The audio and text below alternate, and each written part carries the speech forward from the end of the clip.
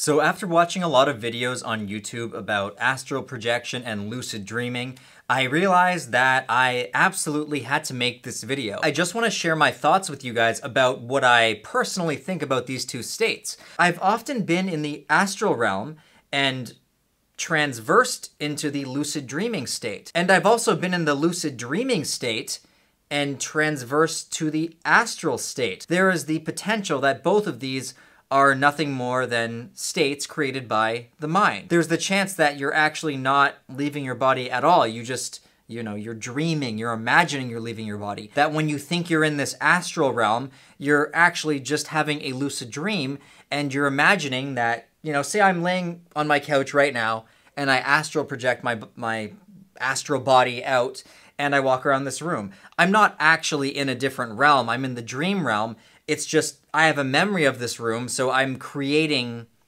the whole experience as it's happening. I'm imagining that I'm in the room. And I don't understand why so many people have such a difficult time accepting that this could be a possibility. These are just theories. Maybe there really is an astral state. I've mentioned in other videos that my entire life I've struggled with sleep paralysis. Now, I'm sure a lot of you guys who are into astral projection know that a very interesting way to launch yourself into the astral realm is to start off from a state of sleep paralysis. Essentially, sleep paralysis is when your body is asleep, but your mind isn't. So your mind feels active, but your body feels paralyzed. In fact, it takes a tremendous amount of effort to snap yourself out of it and move your body. It can often feel like you have someone sitting on your chest. It can be a bit scary because it feels like it's difficult to breathe.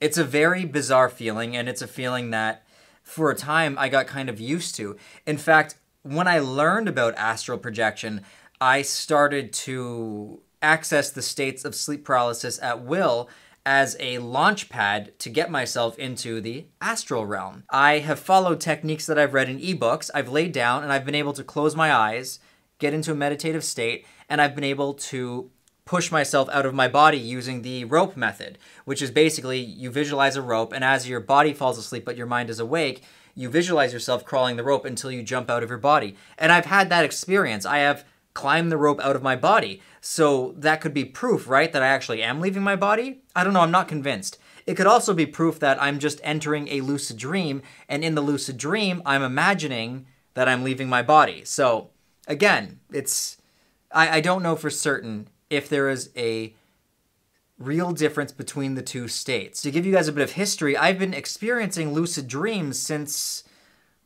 longer than I can remember, like definitely before the age of 10. Point being, I've experienced lucid dreaming before I knew what lucid dreaming was. I don't think there's a lot of people who can say that they've been lucid dreaming their entire life.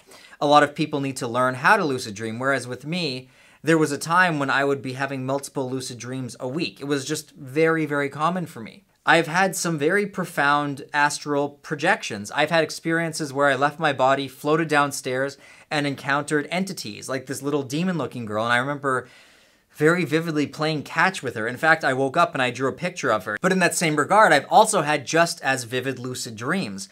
I remember one time, the way I entered the lucid dream state was, probably unlike a story you've ever heard in your life. I was in a desert, and it was almost like we were in some kind of like a shootout, like Wild Wild West style, and I was running, and I got shot right in the back of the head. And I felt the bullet hit the back of my head, and I instantly thought, okay, I should be dead now. It was really weird because everyone knows when they have falling dreams, right before they hit the ground, you usually wake up. So before I got shot in the head, I should have woken up. But instead of waking up, I fell over, and I lifted my head up, and I went, so I've just been shot in the back of my head, but I'm still alive? And then I was like, oh, I'm just dreaming. And it's funny because whenever I realize, oh, I'm just dreaming, I just instantly start floating. It's like floatability activated. And I just like start lifting in the air. And next thing I know, I'm soaring through the clouds. And floating is very weird in a lucid dream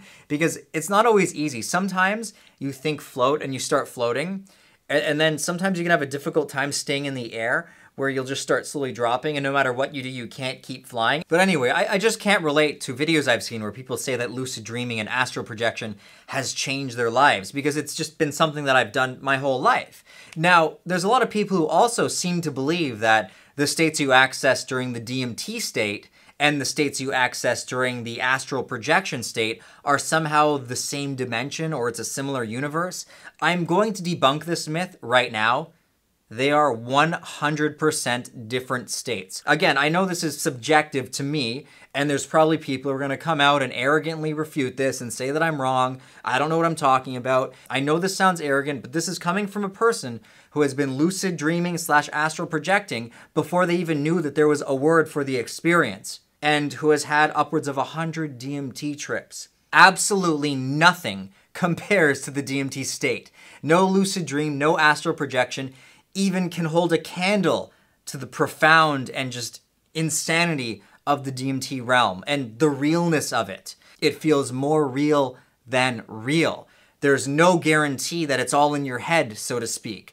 They are not the same whatsoever. I've also read Tom Campbell's book and pretty much watched every video on YouTube on the guy, and he often talked about his time in the Monroe Institute where he would remote view, where they would be in a room and they would leave their bodies and they would go find, like, say, a piece of paper somewhere and they'd be able to recite what was written on that paper. My whole theory is if this was totally possible, wouldn't we have more proof than this? Like, if it was 100% possible to astral project and remote view someone from somewhere else, couldn't we easily just take someone, put them in a room, and then take someone else, right, and put them on the other side of the world and have a piece of paper with like some numbers written down, send the guy over there to remote view, and then report back the numbers? I just don't understand why there isn't more proof if things like this are possible, which further leads me to believe that lucid dreaming and astral projection are really one and the same thing. Anyway, in the future, I'm going to make a video explaining how to enter the astral state or the lucid state, and I'll probably elaborate more on why I believe they are the same thing. Again, these are just theories. Maybe there really is an astral state.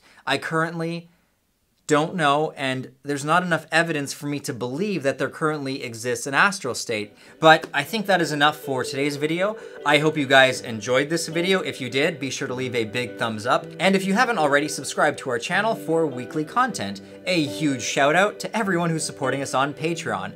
Your support really makes these videos happen, so thanks, guys. Till next time, take care, everyone.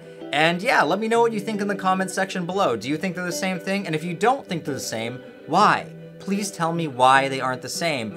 And please offer some evidence that I can maybe relate to change my mind. I haven't currently made my mind up. I'm still up in the air about whether they might be different. But I definitely am leaning more towards them being the same experience. Anyway, till next time, take care, guys.